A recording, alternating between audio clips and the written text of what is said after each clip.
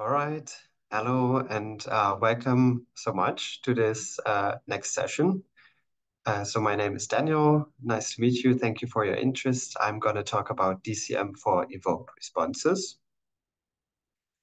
And just as a reminder, this is where we are at in the course. So you have already heard about the principles of dynamic causal modeling, and I'm going to talk about a specific flavor of DCMs for EEG, namely DCMs for evoked responses. So today I'm going to take you on the DCM analysis path. We're going to talk about what questions can be answered with DCM for ERPs, what you have to think about when collecting, pre-processing, and analyzing your data. How do you specify a model or a model space? How can you invert a DCM? What you need to do to check the results, and then hopefully you will be able to answer your questions. So let's go into this. There are good and bad questions in the sense that some questions DCM can answer and is suited for answering, and other questions are perhaps not so good questions for DCM at least. There might still be interesting questions. So first question, which is a good question, is does the network with regions A, B, and C explain my data better than the network with regions A and B only? This is already an interesting question because this is a question that DCM for EEG can answer in some cases, but DCM for fMRI can't, because in DCM for fMRI, you would extract data from a source, and similar in DCM for EEG, but if you use, for example, LFP measures, you could also not answer this question. And the reason is that when you compare different models, you should always compare models that have been fit to the same data. Usually, in the case for ERPs, we fit the model to all the scalp data or electrodes. So in this case, you can actually answer the question of whether a network with regions A, B, and C, or a network with regions A and B only would be a better explanation.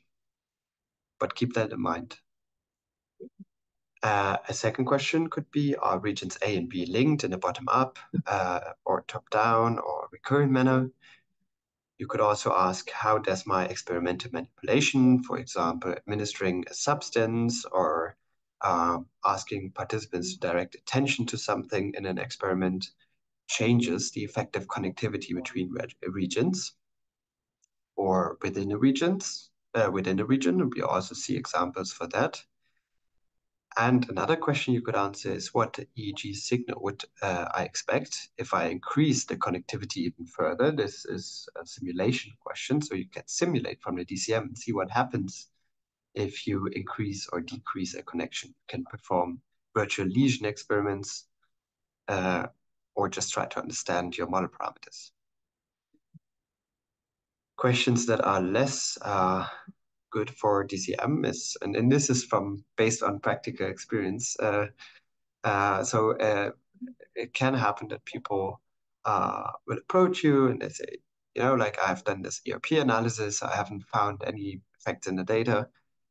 You've been to this SPM course now, can't you just model the data with DCM to find some cool effects? And then we publish a nice paper on it.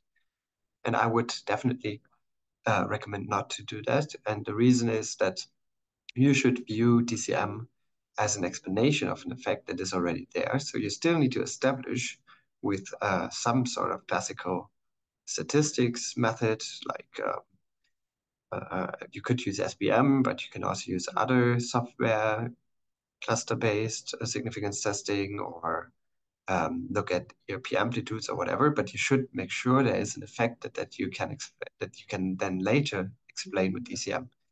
But it's not a substitute for that.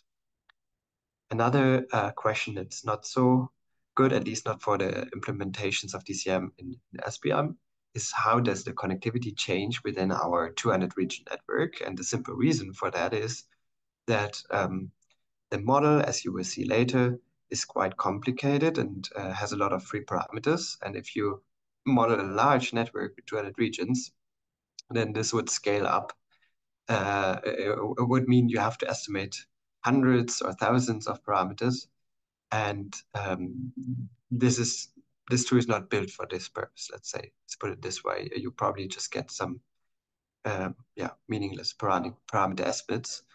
Of course, there are versions where people try to simplify the model and make it scalable to more regions, but in the SPM versions, I would not recommend using 200 regions.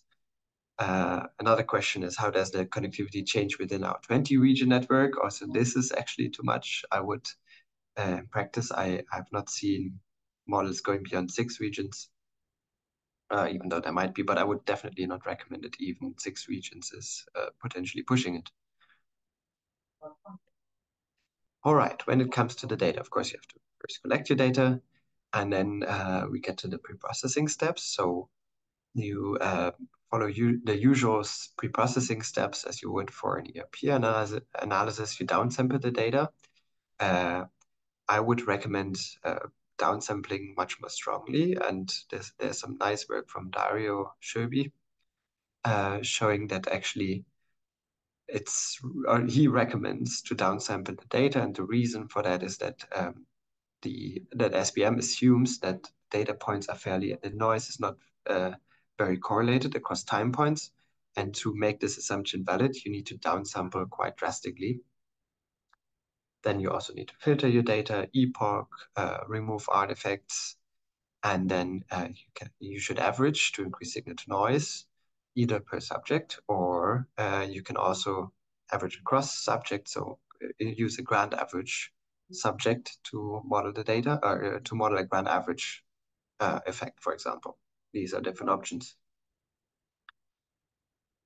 Then you still have to do a classical analysis. So I definitely, as I said before, I would definitely recommend that you make sure that there are effects, because if there are no effects and your model still shows significant group differences in parameters, it's not quite clear whether this is sort of truly there.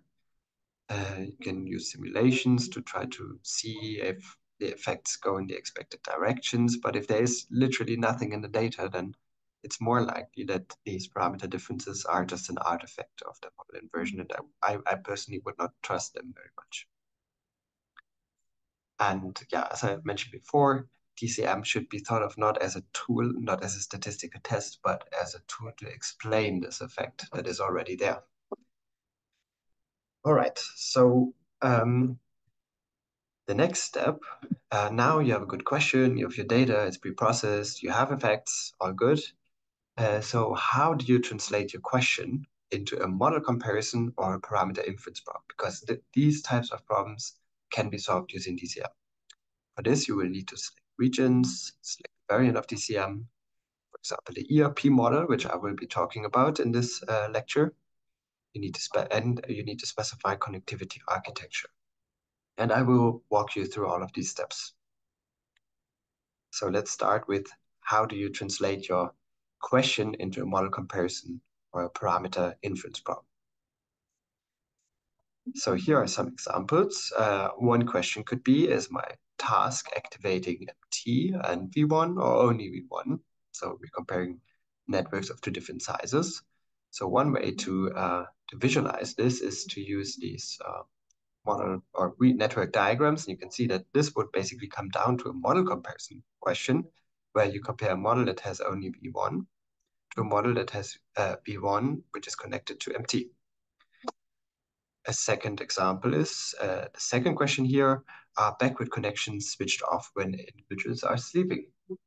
So you could compare a model that has both forward and backward connections to a model that has only forward connections.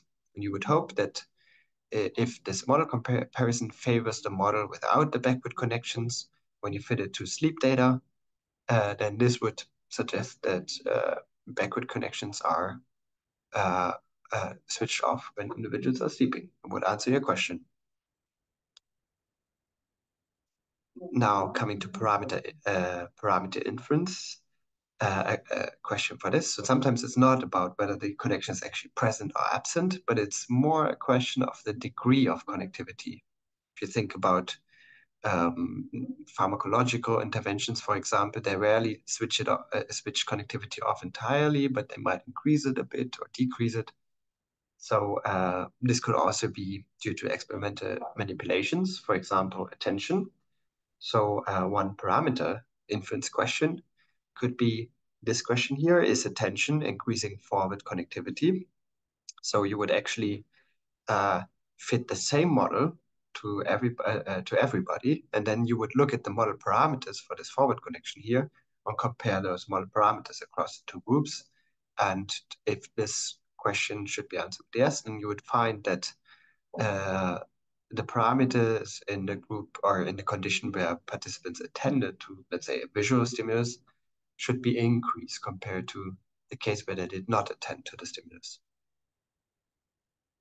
All right, so now you have translated your question into a model comparison or a parameter inference problem. Next, you have to select the regions you want to model. How do you do that? So you can go you should definitely check the literature and see what's out there. So there might be a meta-analysis on this task if you use a task that has been used a lot before, like the mismatch negativity task, for example. Alternatively, maybe you have run your own fMRI study and have used this task in fMRI as well, and you can then use the regions that are activated in the fMRI as regions that you model with the DCM. Or if you don't have MRI, and you also nobody has done this task yet, you could do a source reconstruction of your EEG data. You can think of DCM as an extended source reconstruction itself, which makes additional assumptions about what's going on in that region. And I would still recommend to do a regular vanilla source reconstruction just to see, like, to select this network that you want to model, for example. And there's also the option in the DCM GUI to let the regions move a little bit. It's called dipole fitting. In case your information is not that reliable, you could also do that. But I would certainly recommend at least doing a source reconstruction, see how much of the signal you can actually explain with these regions. And this is what it looks like in SPM. So this is the GUI. And the network is specified in these blocks. Here on the left-hand side, you give the region a name, for example, left A1. And then on the right-hand side, you specify the center of the region in terms of MNI coordinates. All right, now comes a more difficult step. You have to select a variant of DCM. So actually, DCM for ERP is not just one model, but there's lots of different models. And there's this beautiful paper by Pereira and colleagues, which I strongly recommend if you want to read a guide through the jungle of different DCM models. Unfortunately, I cannot go into this here because it would just be beyond the scope of a 1-hour presentation. But I recommend this paper. And they have this nice figure here where you can see different choices you need to make. So the first choice is the choice between convolution-based DCM and conductance-based DCM. Here are some example models in SPM, the ERP model, which I will specifically talking about today, but there's also a CMC model, a model fit to LFPs, which is a model that I also mentioned earlier. And these models are essentially based on Wilson and Cohen and Jensen and Ritt type of modeling. And then there's also conductance-based DCM, which models in your conductance in neuronal populations and different receptor types, specifically the NMDA, AMPA, and GABA receptors, and it's based on the Hodgkin and Huxley model of this weird axon, which has been scaled up to a neuronal population with Morris and Lecker's formalism. So how do you choose between these two choices? Well, the simple question is, if you're interested in ion channels, you need to go for a conductance-based.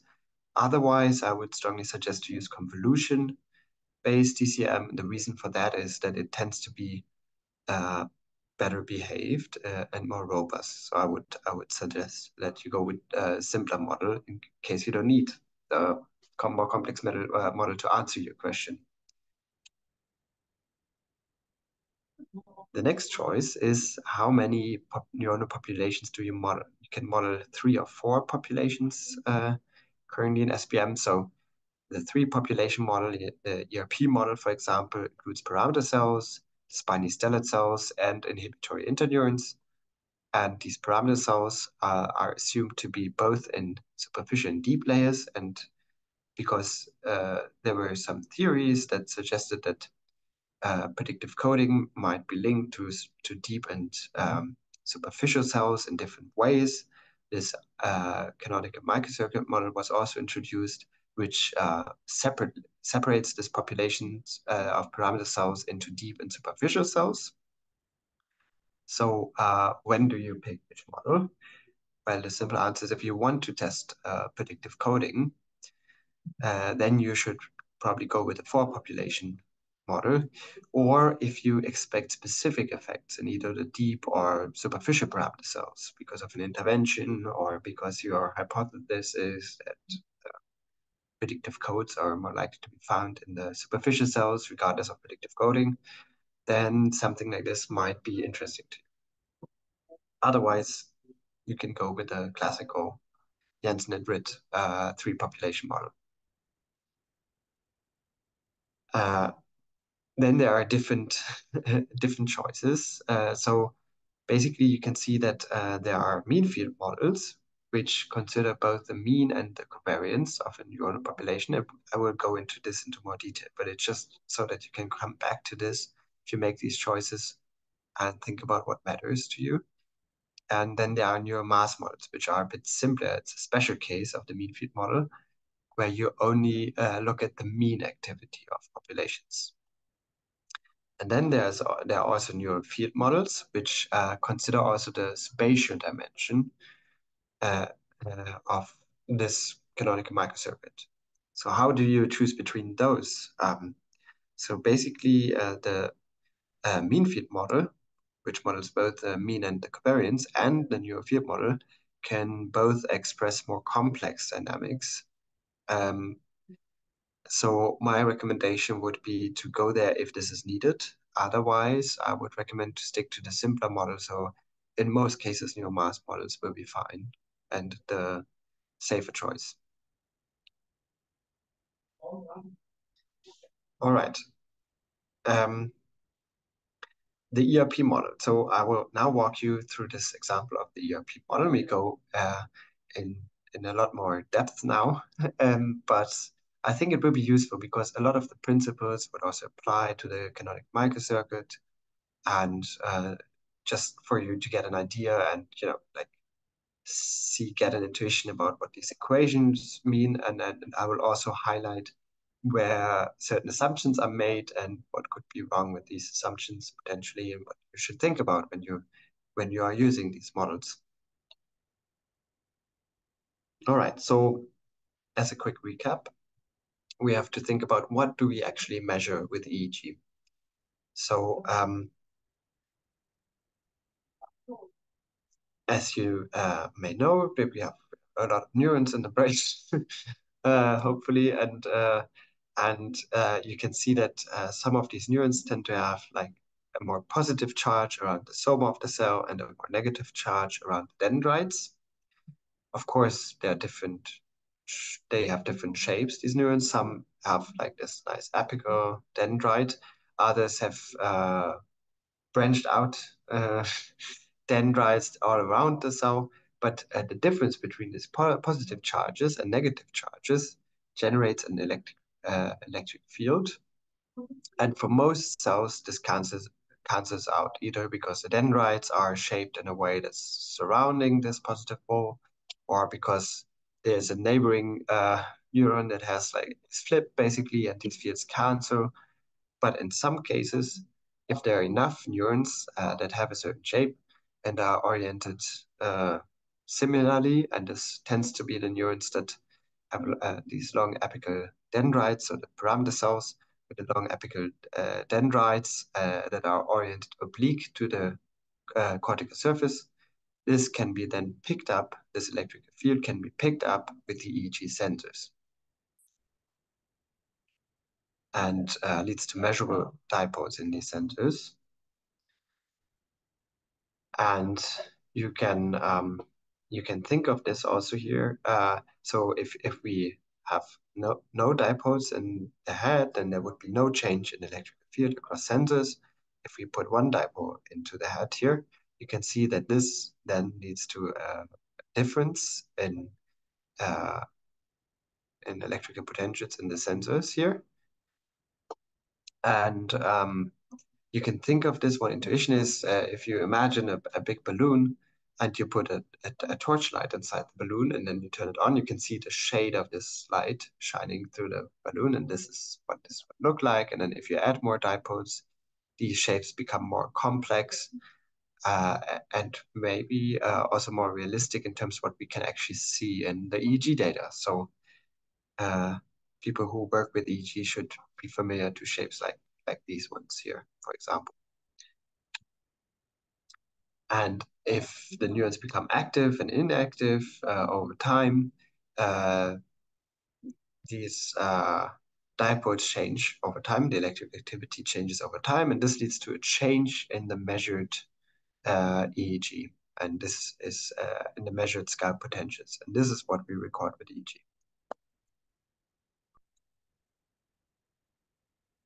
Of course, now with DCM, the question that we want to address is, can we make inferences about properties of the neuronal source that generated these signals? So in reality, what we're doing is we measure this, but we have a lot of questions about the neurons. So how do we get there?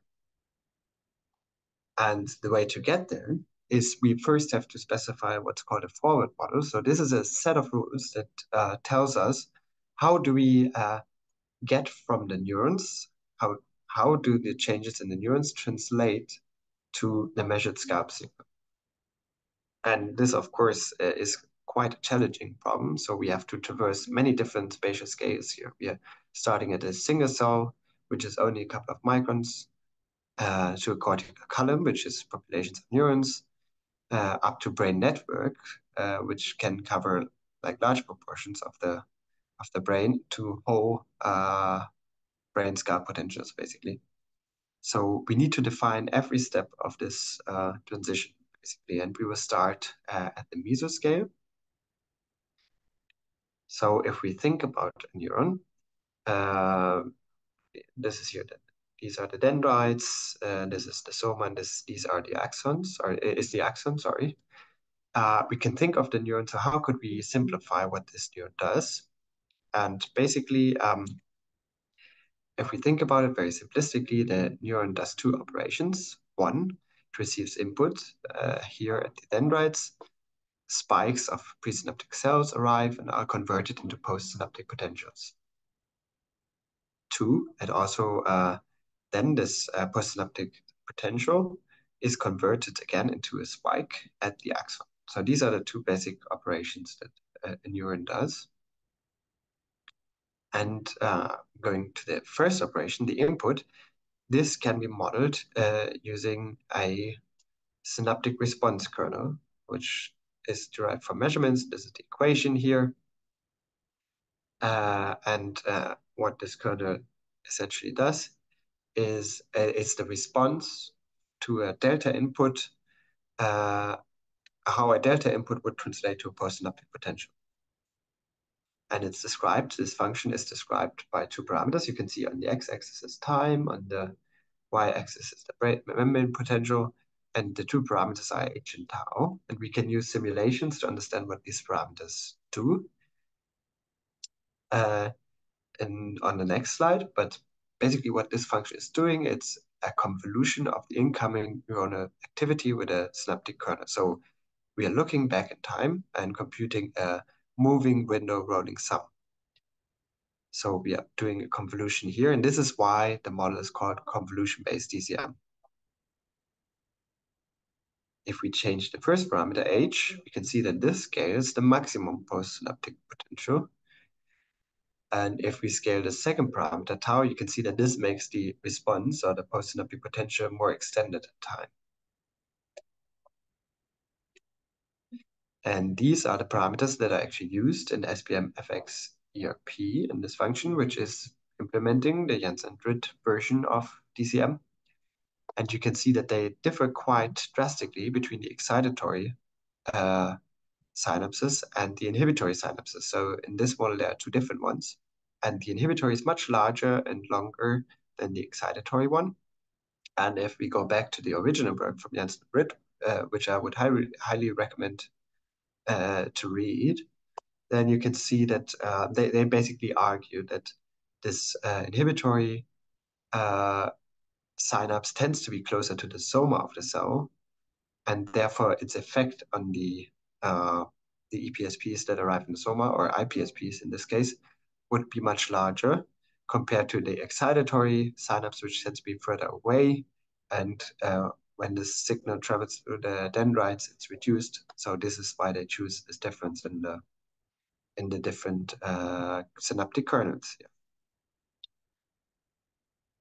Okay, so now we have this input conversion going to the output. Here we need to specify how postsynaptic potentials are converted into a spike. And the simplest way to think about this is a step function. So basically, if the membrane potential increases, at some point there will be a firing threshold, and if that threshold is exceeded, there will be a spike. Of course, now if we think there could be not just one parameter cell, but multiple parameter cells, maybe some more, and they could have slightly different firing thresholds.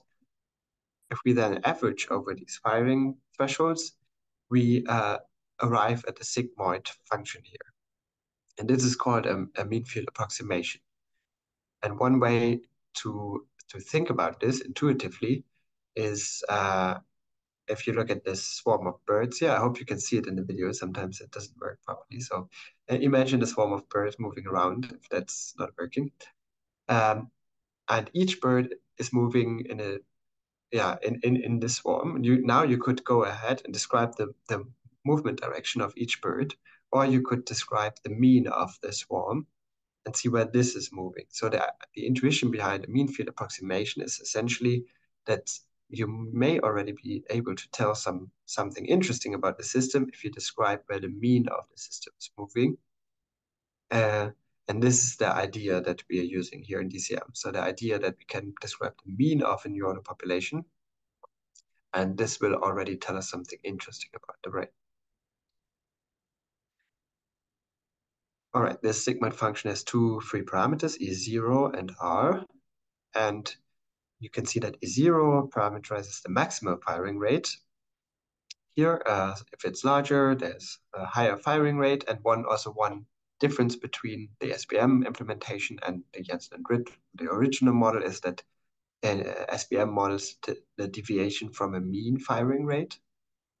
So there are negative firing rates in the sense that they are less than the average firing rate, whereas Janssen and Britt formalizes it in absolute terms, so there's only 0 or positive firing rates.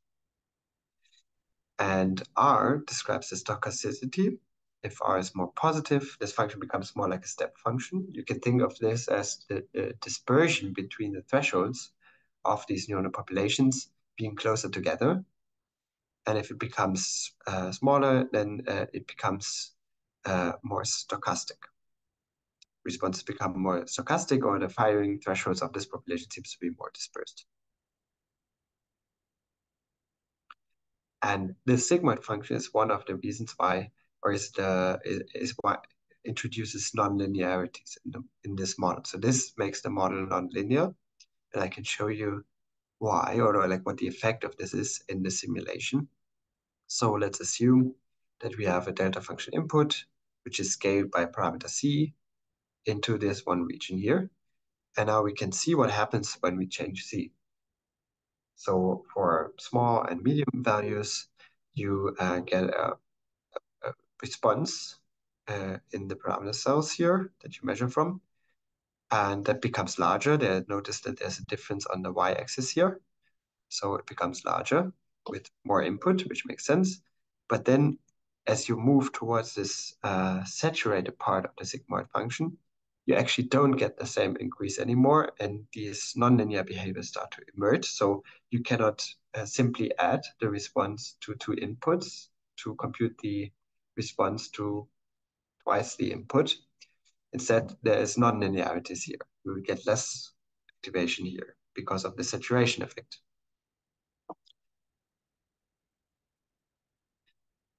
All right, so just to recap, we have seen how we can use a synaptic response kernel or a convolution to convert spike rates of presynaptic cells into postsynaptic potentials, and to convert the output of this population, to convert the postsynaptic potentials into an average spike rate, we can use the sigmoid function. And you may have noticed that we have already moved closer to the mesoscale here, because we are now talking about a lot of neurons, population of neuron, when we did the mean field approximation. So we have already not quite at the microscale anymore, but we've moved up a step. So we're going to move up further. So what happens when you don't just have one population, but you actually have multiple populations? So now, how can we model an area or a cortical column? And as I've already alluded to in the introduction, there are different models with either 3 or 4 populations of neurons, and the most popular ones are the ERP model here, based on Janssen-Dritt, and the canonical microcircuit model. And even though I will go into the details of the ERP model, I wanted to give you a brief outlook of the canonical microcircuit model, so that you also know the literature where you can read up on the different versions of that. So the original microcircuit was introduced by Douglas and Martin in 91, and you can see that it has changed over time. And I would suggest that if you're interested in this model, you could look at these papers and read up on it. And it's also one way to show that there is still debate about which microcircuit embodying is the best way to model this. And you can see even outside the SPM bubble, there's lots of different ways that this cortical column has been modeled for different reasons. So this is still a somewhat unresolved question, even though all of these models have an excitatory and inhibitory population, which is something that, yeah, people tend to agree on. All right, going back to Janssen-Dritt. So we have these 3 populations. In red, we have the inhibitory cells. Then we have the spiny stellate cells, which are in layer 4. Inhibitory are in both top and bottom layer. And pyramidal cells. So 3 populations. So how do we need to connect them? And we can call these connection parameters gamma 1, 2, 3, and 4. But the question is, how do we know what the value of gamma should be? And Janssen and Dritt based these parameters. So they came up with ratios based on counts of synapses, based on animal studies in mice, and cats, and visual cortex. And they basically define different ratios between these parameters. So if you know gamma 1, which is the only parameter here, then gamma 3 and 4 would be 25% of the connection strength of gamma 1, and gamma 2 would be 80% strength. But of course, this can also be different in disease. It could be different in humans compared to these animals. So I just wanted to highlight where these parameter values come from. It also differs across different DCM models. All right, so next, moving up, now we have a connected cortical column. We know roughly how strong these connections are. Now we need to identify a network. We pick our favorite 4 sources, and let's say in this case, but how do we connect the sources, right? So that's the next problem. We have done our source reconstruction, or I have a beautiful fMRI study which gave us these 4 sources. So how do we connect those? And in DCM or in SPM, this is based on work from Velleman and Van Essen, which you probably know. You know this. You've probably seen this beautiful wiring diagram lots before. But basically, this is based mostly on studies in macaque monkeys and visual areas. And the idea, the finding was that there seems to be different connectivity profiles based on the position in the cortical hierarchy that an area has. And Feynman and Van Essen derived pretty strict connectivity rules between lower and higher areas, or what constitutes a feedback and a feed-forward connection. And more recent work has suggested that it might not be as strict. In Markov's work, you can read up on it, but basically the idea is that it might be more gradients and not so strictly deterministic. But in SPM, it's based on this work. And you can see that based on this, forward connectivity originates in supragranular, infragranular layers and targets layer 4, whereas top-down targets the superficial and deep layers, and lateral connections target all 3 layers. Of course, now we have reduced our problem of how do we connect each of these sources with each other to knowing the position of the hierarchical area. So if we know that, then this simplifies the problem. This is mainly the case for areas where we already know, for areas where we already know a lot. For example, visual cortex is quite well understood in terms of the hierarchy. So then it can be really helpful. But of course, there can be potential problems if you don't know the hierarchical position of an area. For example, it might be much harder to say whether DMPFC or BMPFC is higher up the hierarchy. So there are certain areas where it's not quite clear yet, which is higher up. So then it's still a bit difficult to deal with. The second problem, this is mostly based on visual areas. And the question is, does it translate to other areas? Probably it translates well to other primary sensory areas, but maybe there are exceptions in prefrontal cortex or subcortical structures where it's much harder. And it's also based on areas with a 6-layer structure. So some of the regions, either subcortical that we are interested in, don't have a 6-layer structure, or even other areas like cingulate cortex, or even cortical regions like motor cortex, which is agranular, does not have the same structure as visual cortex does. So this is something to keep in mind when you're using the model, just to make sure, that you know that you're making certain assumptions which may or may not hold. And now that we have all that, we know what populations we model, we know within the population what connectivity there is, and then we can connect them. This gives us this system of differential equations, and we can zoom in a bit. And you can see that it looks quite complicated, especially if you see it for the first time. So don't be afraid. I'm going to try to walk you through it in more detail, but you might already recognize some of the things I've been talking about. You can see here the gammas. So these are the intrinsic connections. You can also see these parameters h and tau that I've been speaking about. So there is some things of the things that I told you about. And let's break it down. All right, just to remind you, each population essentially performs a convolution where you have the input is convolved with this synaptic kernel here. And this gives us this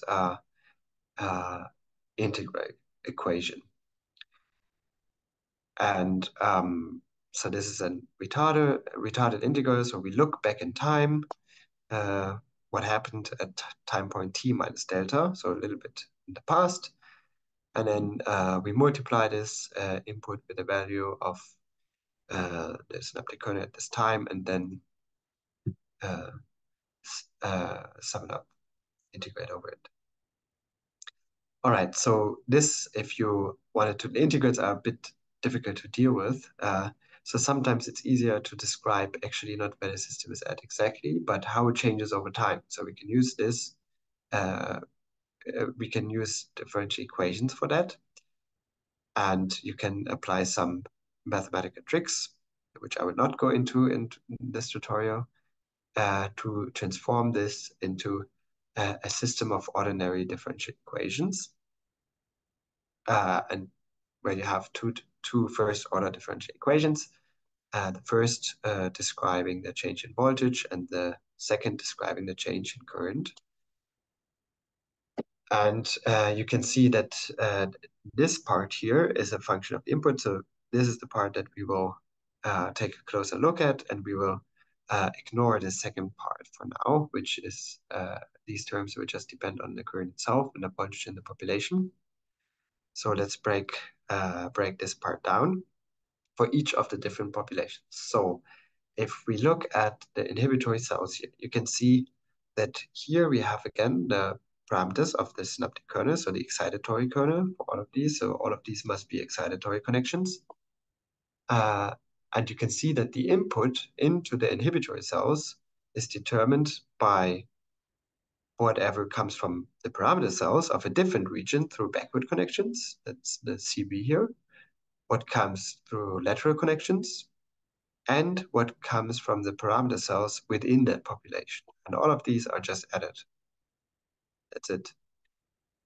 Then for the spiny stellate cells, you can see that this receives input from other sources through forward, lateral, and lateral connection, and then also has input from the parameter cells. And each of these corresponds essentially to one of these lines here in this diagram. And the stellate cells also receive the thalamic input, so the input into the system in general. When you specify this as an input region, then there will be a non-zero input here. For the parameter cells, we have two terms. One is the excitatory part, so everything that excites the cell comes from through backward connections or lateral connections from other regions, or it comes from the spiny stellate cells in the same region. And then there is also an inhibitory part here, which is basically just the signal that the inhibitory, the red arrow here, what the inhibition sent from the inhibitory interneurons. And then to compute the activity of these parameter cells, you would just subtract the excitation from the inhibition. And the other way around. You know what I mean? Yeah. So and now, if we look at these equations, I think you will start to recognize some of the things. Again, so we have these pairs of equation. Each of these pairs describes one of these populations, except for the parameter cells, where we have two pairs and an equation that is the difference between the two. And you can see exactly the same things. They're just like the notation is slightly different because you just you have these brackets here. But this is what these equations mean. And I hope this was helpful for you. And now you can look at this and at least have an intuition of what's going on here. All right, so let's try to understand this a little bit more through just a range of simulations. So in this simulation, we give an input, delta function input, weighted by input strength C. And then we just connect 5 regions with the same forward connectivity strength. And this is the activity of the parameter cells measured in every area. And you can see that the width of the response to this input changes from area to area. You can see that it becomes more dispersed, increasingly more dispersed, the higher you go up this hierarchy or the more regions are in a row. And you can see here that the synaptic kernel acts as a low-pass filter. So you may remember from EEG preprocessing that you use filtering to get rid of artifacts. And essentially, the synaptic kernel acts as a filter. You can see that if you want to get more enduring and longer and later responses, you can just chain more regions together. All right, next simulation. So we again have an input, region 1 and region 2, fixed forward connectivity, but now we're going to change the amount of backward connectivity and see what happens. The black line is activity in region 1, the gray line is activity in region 2. You can see here, if there is almost no backward connectivity, then you just get a response in region 1 and a slightly weaker response in region 2. And now, as we increase the backward connectivity, you start to see these dampened oscillations. And for those of you familiar with ERPs, this is essentially what we're looking for, because ERPs pretty much look like dampened oscillation, right? So this is a regime that we can use to model ERPs. And then if you increase further, you can see that these oscillations increase in magnitude over time. At some point, they will saturate. You can see these oscillations go on and on forever. So now we have specified the brain network, how they're connected. We have tried to understand the whole set of differential equations. So how can we actually do this in SPM? This is the SPM GUI. You can see here at the top, you can select the model, the ERP model, for example. You can choose the time window. You can choose, you input the data. And down here, you specify the connectivity. You will hear more about these things in Julia's tutorial, so don't worry if it's a bit rushed. I just wanted to give you a primer here. But basically, you have these different matrices here where you can specify the connectivity. For example, in the input column, you can say the first region, which is determined by the order of areas here. So A1 is the first region, left A1, receives an input. And these connectivity matrices read as, you have to go from the column to the row. So this is the way to read it. So this is from region 3 to region, from region 1 to region 3.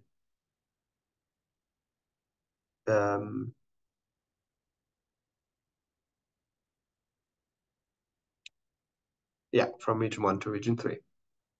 Forward connectivity. This would be from region 2 to region 4. Backward connections are here from region 3 to region 1. And so on. So this is how we specify this connectivity in SPM. And now the last step, now we have the network. How do we get to the sky potentials? And luckily, after all these equations, this is a very simple step. So now in the case for EEG, this becomes very simple. So you just use a linear mapping using this lead field matrix, which you may be familiar with from source reconstruction. You multiply the activity of each source with this lead field matrix, and then there's some error. And this is how you get your Skype response.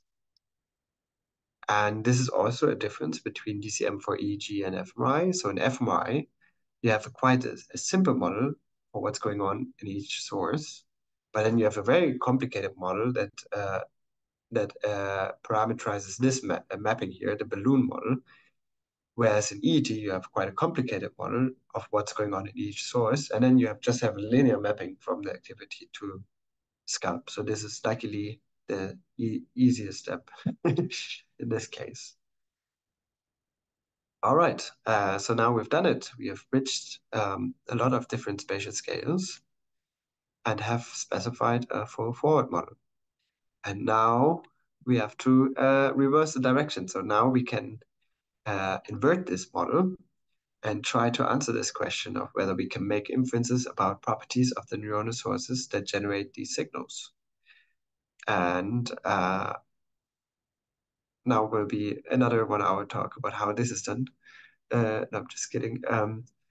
You've heard about free energy potential already in this course. If not, you still will. And in practice, for the user, this is pretty simple. You just press this button here.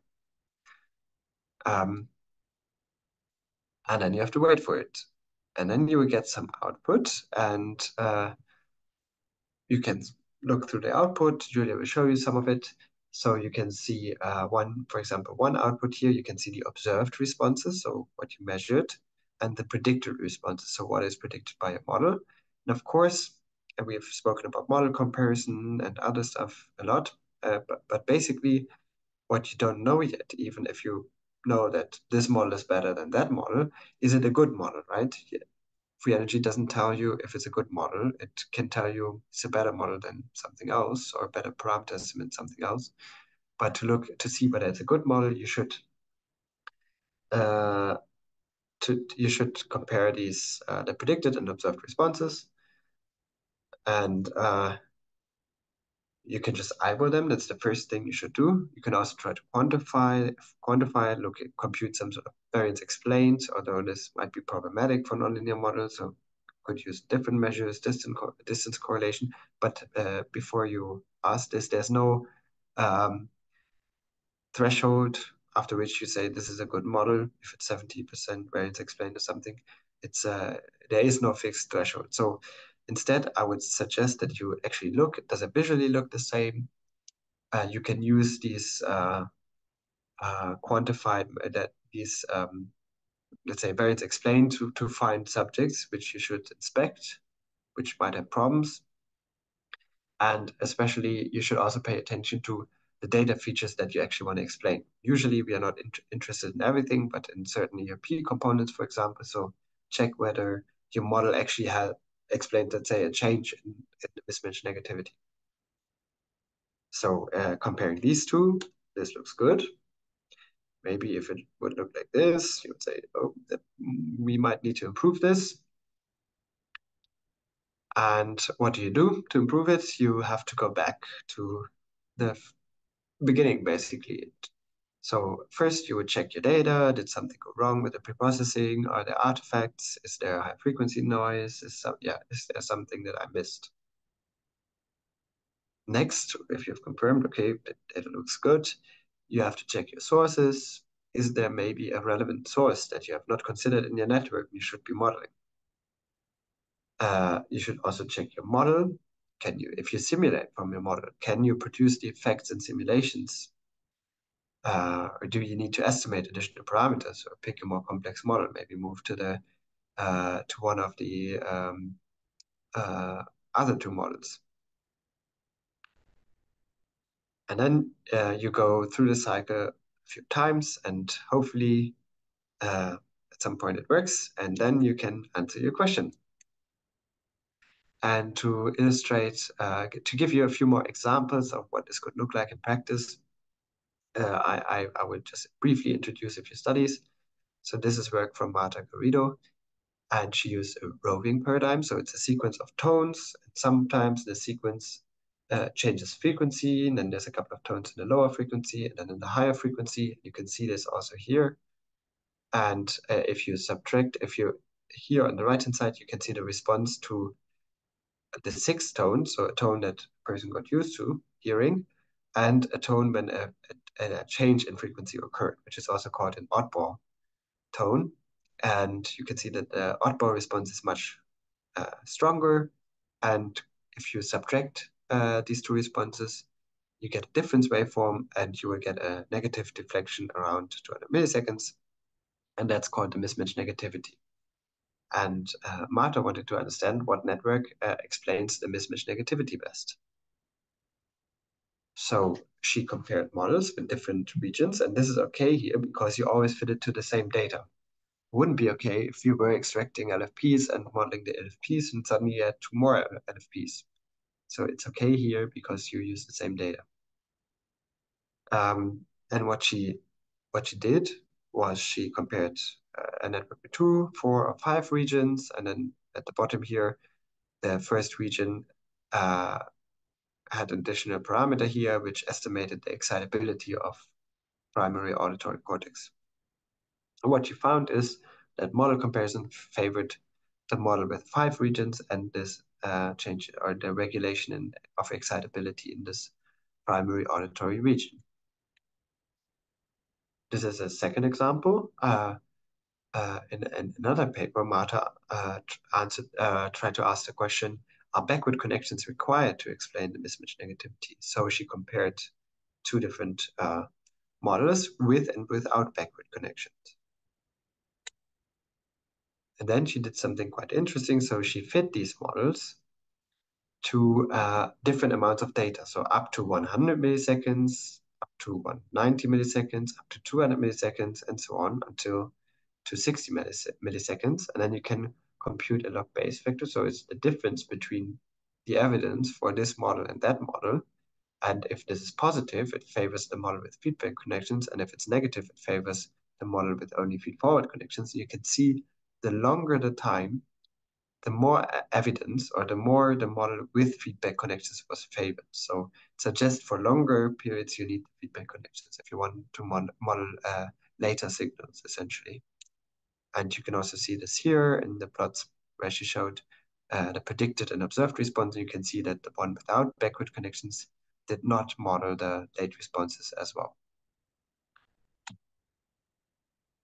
The third example is this study here by from a colleague of mine, André Schmidt, who was interested in how ketamine affects connectivity during the mismatch negativity, because ketamine is known to reduce mismatch negativity, and he wanted to understand how this could be explained with DCM.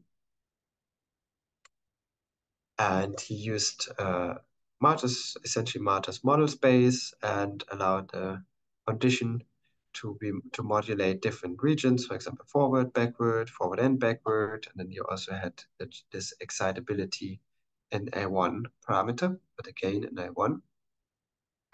And he found that the best model in both populations was the full model. But then he was interested there seemed to be the same model underlying ketamine and no ketamine. And then he basically wanted to test whether the difference in ketamine can be better explained by a change in the connectivity strength rather than the absence or presence of a parameter. And he indeed found that the subjective effects under ketamine correlated with reduced forward connectivity from A1 to SDG. And last example, Dario Schöbi was interested in the role of muscarinic receptor function for mismatch negativity generation. And this is another beautiful paper which I recommend reading. So it's again the oddball task, who would have thought, but this time in rats. And there was a pharmacologic intervention.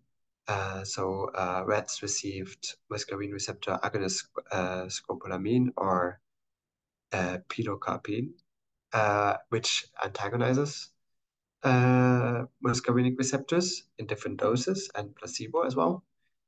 And there were epidural recordings, and Dario used the canonical microcircuit, the LFP version of that, to model this data. He used a two-network model with A1 and PAF, and then allowed different connections to be modulated during the mismatch negativity to explain the difference between deviant and standards in all of these different combinations. And you can see that the picture here was not quite clear in some cases, in some drug conditions. The high-dose pilocarpine, for example, this most complex model allowing modulation of all the connections was favored, and some it was not so clear. So he then averaged the parameters across these different models and found that some of them show a dose-dependent relationship that mirrors the dose or the change in muscarinic receptor function that we assume. So he tested for linear trends and found some of these parameters which have been hypothesized to be influenced, involved in muscarinic receptor function. Showed these effects, for example, the kernel gain or the time constant of the synaptic kernel. And so this is quite an interesting study as well.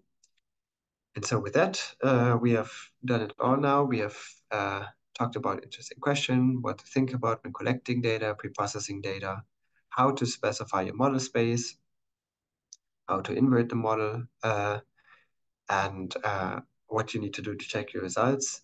And then hopefully, once you've done all that, you can answer your own questions. And then hopefully we see each other sometime here in London at the Queen's Larder to celebrate your success. And here are some more resources. There's some nice overview papers, some more in-depth reading. There's a lot of information also in the SPM manual. And I also highly recommend these other courses here, the Computational Psychiatry course in Zurich. There's online material, which you can watch, the KCNI Summer School. And I would also like to thank my colleagues and collaborators from our lab and also other here from UCL, and you for your attention. And I hope now we can have some discussion, or you can ask me some questions. If not, there's also going to be another opportunity, I think, to ask questions. Yeah, and with that, thank you so much for listening to this.